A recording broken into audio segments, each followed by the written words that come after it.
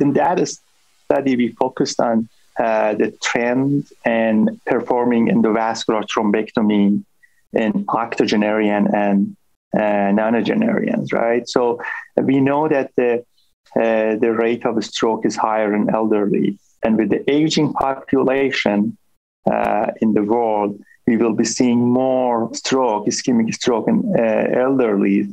And at the same time, we know from the clinical trial that older patients are underrepresented in this clinical trial. So that was the basis of this study. So we looked at the nationally representative database to see what the utilization is.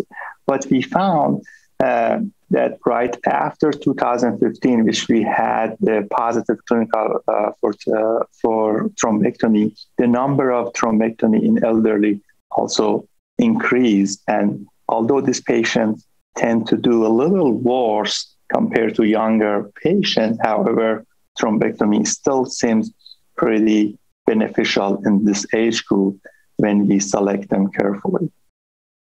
It's a very hot topic that we will be hearing more in following years.